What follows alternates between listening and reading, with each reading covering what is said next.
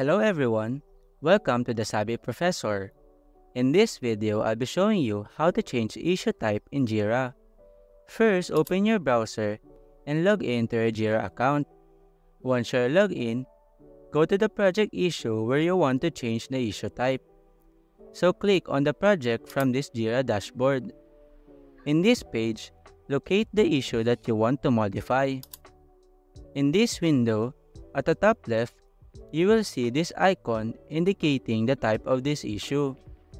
Now, to change the issue type, you simply need to click on this icon. A menu will appear below, and here, you can now choose the new issue type. For example, you want to change this issue type from task to a story.